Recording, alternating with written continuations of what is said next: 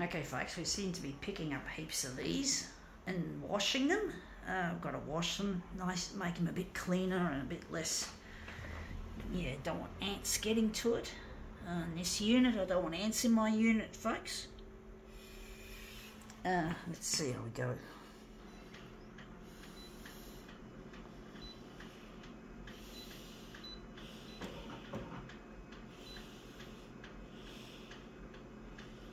I'm actually wondering if I should do it at 200 or I'll soon find out.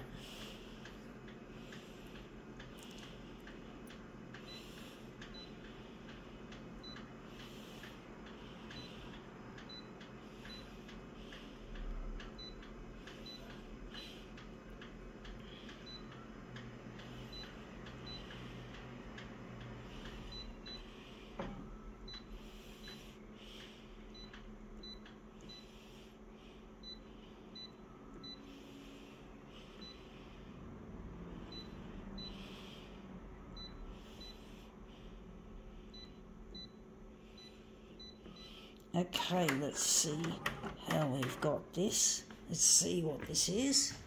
It is a can Red Eye Rye Red Ale. Interesting, strange looking, ugly looking, looks like something off an indie record label or something from the underground. I like underground, but I'm not a big fan of this ugly looking shit, but you know, you get that. Red Eye Rye, interesting. Let's just roll this across. I think it's a bit, yeah, we need to make it a bit smaller than 200.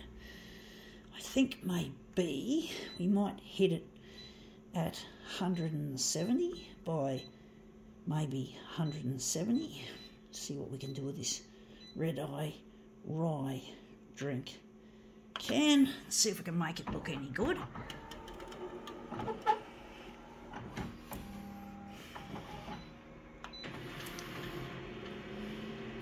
Yeah, there was a record shop called Red Eye Records in the city.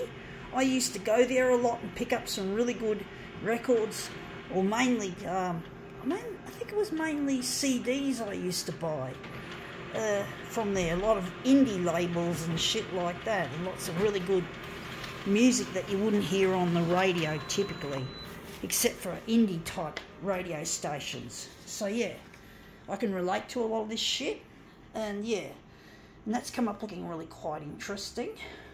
Yeah, I like those like record labels, all this strange esoteric sort of music that you don't typically hear on the radio, and it's really like, it's like to do with photocopier art as a part of this underground type aesthetic, and that's why I like, that's one of the things I like about that can design, is that it reminds me of that sort of copier culture type stuff, like the old days before CDs were popular. You would have a cassette player or a cassette recorder, and you could tape music off the radio.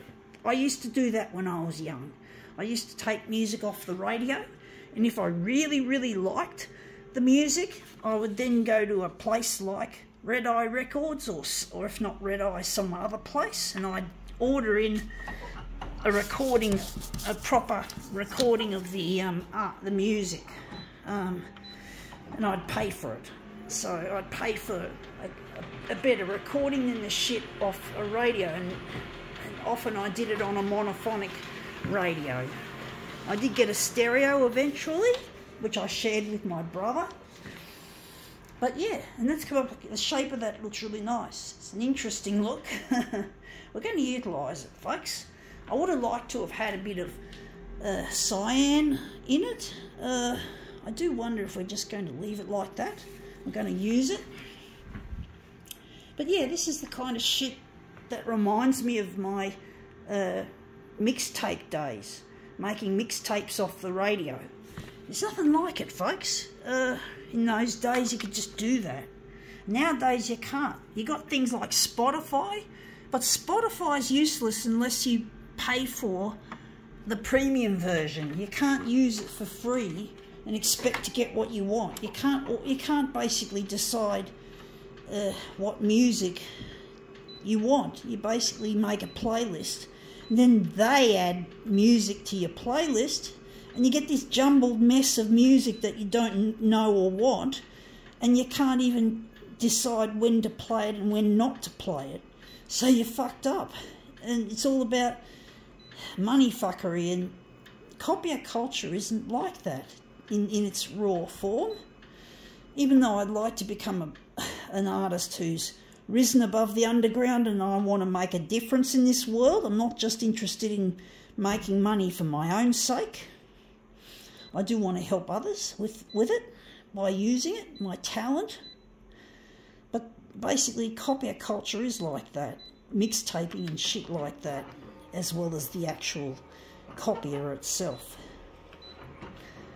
So yeah, mixtaping was indeed a very popular thing in the 80s and the early 90s, but now it's like it's a thing of the past, of course. Even though tapes have made some kind of resurgence in recent times, it's never going to come back to its full amount, and that's come up looking really quite nice. I think we can work with that.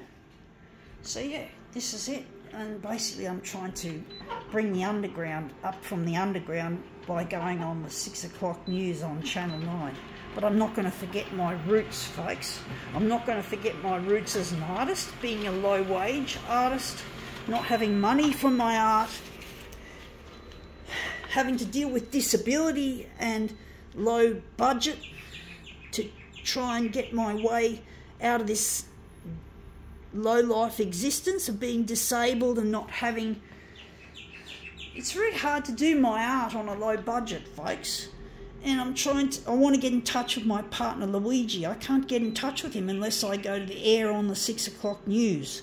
I don't know where my partner is. But I don't want to forget my roots when I do become rich and famous. I don't want to forget my roots, and I want to give to help others, help charities and humanitarian causes. One day I want to redesign the photocopier from scratch, and it's going to be full of all sorts of apps that you can buy for really, really, really low budget that you can use in the copier system of the future.